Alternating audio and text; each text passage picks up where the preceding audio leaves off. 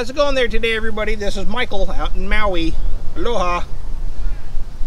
So if you've been liking the content I've been putting out, I recommend subscribing to the channel.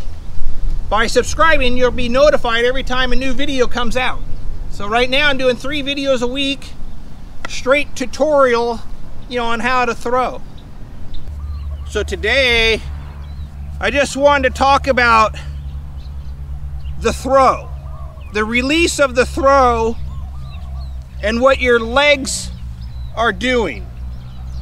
I keep seeing, videos where people are saying, your back leg is still on the ground.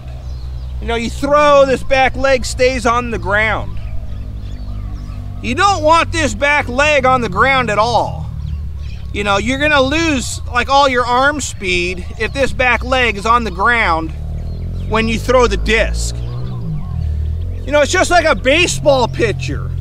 A baseball pitcher throws the ball and he brings the back leg off the ground and throws off his front leg, and he throws 100 miles an hour. He doesn't leave the back leg on the ground when he throws the ball because it's going to kill his arm speed. And it's the same thing for throwing the disc. If this back leg stays on the ground and you haven't shifted all your weight to the front leg, it's gonna kill your arm speed. You really need to get used to throwing, on one leg, so that way your upper body can rotate through smoother.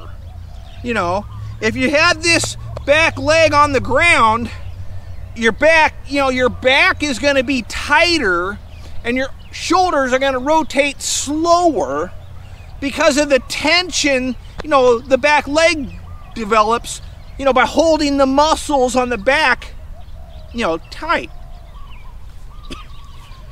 So when you're throwing, you always need to rotate, put all your weight onto that front leg. I recommend, if you can, get the leg off the ground, because then you transferred everything. But it's just, it's all about your balance. You got to have good balance. So when you come in, because you have good balance, you've bent your legs, heads on top. See, you're going to have balance to make that throw on one leg. The only reason you're leaving the back leg on the ground probably, you just don't have the balance, or, you don't trust, that, throwing the disc on that front leg only.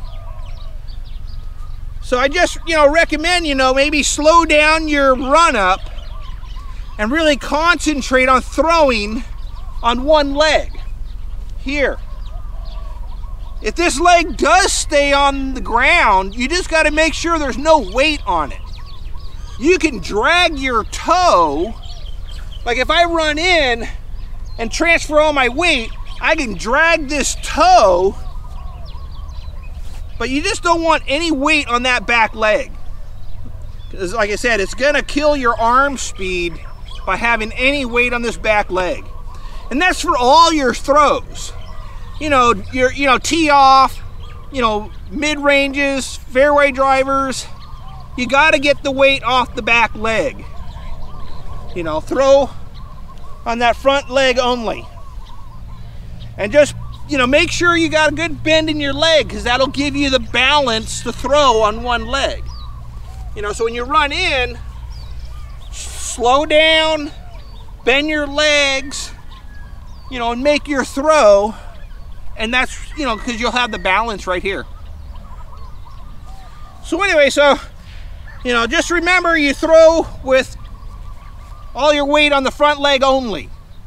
Don't use the back leg, it's going to kill your arm power. So anyways, this is Michael in Maui. Aloha. Don't forget to subscribe.